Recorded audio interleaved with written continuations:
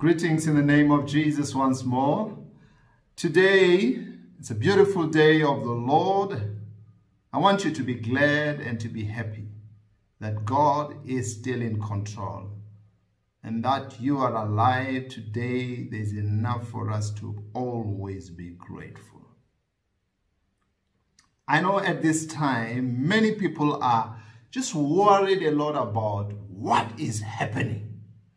Who is responsible? And there's been many accusations and many things that people have said. But you see, for whatever evil the devil does, whether it's over the world, over the nations, or whether it's in your life as a person, and you don't understand what is happening and why it's happening, I want you to know that the enemy always gets exposed. Whatever is hidden behind your back, behind our backs, will finally come out. We will know the truth. The devil always gets exposed because the Bible says God is light and in him there's no darkness at all. And the Bible says in Proverbs 4:18, the path of the just is like the shining sun that shines ever brighter and brighter until the perfect day. That is your path. You know, you as a believer, it shines brighter and brighter and brighter. And things will become clearer and clearer, not darker and darker and darker. No. But it says, you know, the second verse says, but the path of the unjust, the evil one, they don't know what makes them stumble. They walk in darkness and they don't know what makes them stumble. You and I, it is God's will for us to know what is happening. Everything will come to the open. Look at what the Bible says of Lucifer. The Bible says, "O Lucifer," that is in Isaiah 12, verse 12. "O Lucifer, son of morning, how you are cut down to the ground." How you are cut down to the ground. You who weakened the nations. You who weakened the nations. And verse 16 says, "Those who see you will gaze." It's talking about Lucifer, the devil. "Those who see you will gaze at you and consider you, saying, is this the man who made the earth tremble?" I mean, right now it looks like, you know, the devil is at the top and the earth is trembling. People are afraid. Is this the man who made the nations tremble? Who shook kingdoms? Verse 17. Who made the world as a wilderness and destroyed its cities.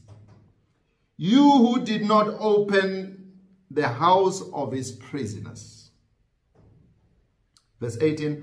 All the kings of the nations, all of them sleep now in glory. Everyone in his own house. People will be free. And the Bible says, it's saying, the time will come where people will look at you, coronavirus, and your source, where you came from.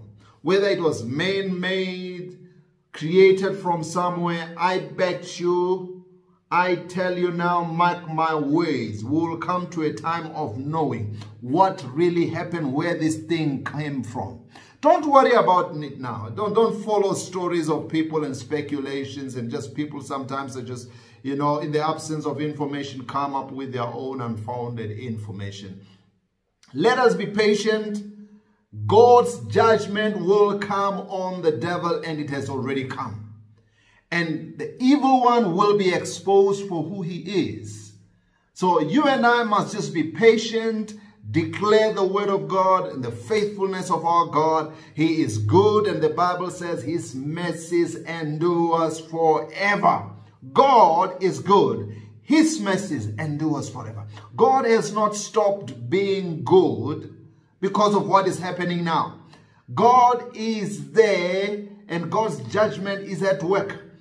Let the enemy shout, let the enemy make the earth tremble and turn the earth and the cities into wilderness, but God's time is the best time, and God's time is yet to come. God will reveal himself. The Bible says he's our light and our salvation. He is the strength of our life. Of whom shall we be afraid? We should not be afraid. God is our light and he's our salvation. When you see these things happening, Jesus said, remember, look up, because your redemption is close, is near. So be excited and rejoice. Our Father is working out a greater blessing for us. The enemy's works even in your life. Whatever the enemy has been doing behind your back. You don't know why things are going wrong like this. You don't know why you work on something and right at the end it looks like it's not going anywhere. Why you have promises that never get fulfilled. Why you get final disappointments at all time. It's very difficult sometimes to go through those moments where you don't understand, why is it looks like my life is moving on. It's not moving on. You know, the enemy behind all that work will soon be exposed. And God will get you to your final victory and destiny. All you must do is say, God, you are my light and my salvation. Expose everything.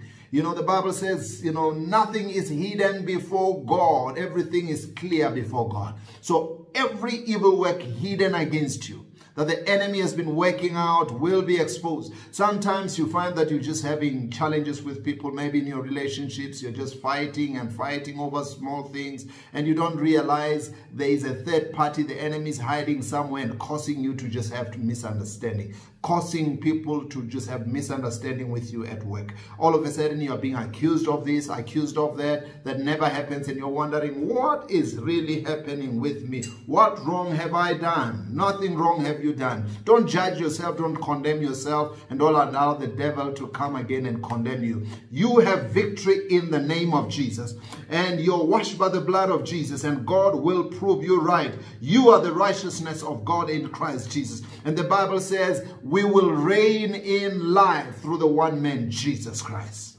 God loves you. So be happy. Rejoice in the Lord. Always I say rejoice. God bless you. Until next time, have a good time. In Jesus' name, the best is yet to come. In Jesus' name, amen.